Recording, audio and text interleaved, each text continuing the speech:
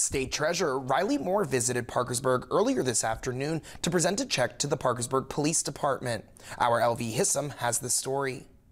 A check was presented to the Parkersburg Police Department Thursday afternoon. Treasurer Riley Moore presented the check, which added up to a grand total of $29,208.38. The proceeds from this check were from the Treasurer's Office's recent Unclaimed Property Firearms Auction back in March. The auction raised funds by selling outdated, unclaimed, or old firearms, ammunition, and related accessories in police inventory to qualified bidders. Every penny that they are returned today has come from the firearms that they gave us to auction. So we've been doing this now pretty aggressively around the state. We get more and more police departments coming in, and it's a win-win. It's a great way to help fund the police. According to a press release from Treasurer Moore's office, this year's auction raised more than $98,000 to benefit the 19 participating law enforcement agencies who turned over the firearms, including the Parkersburg Police Department.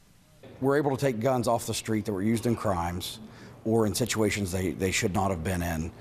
And with the cooperation of Treasurer Moore and his office and his people, we're able to turn a negative into a positive and allocate different pieces of equipment or initiatives through our department with that money.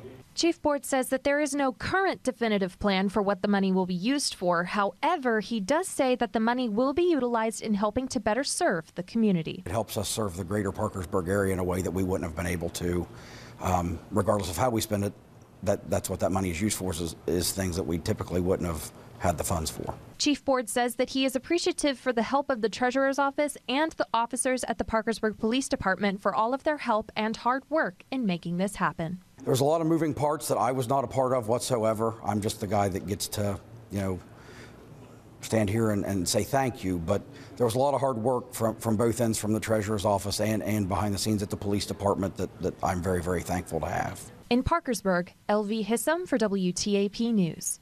This is home.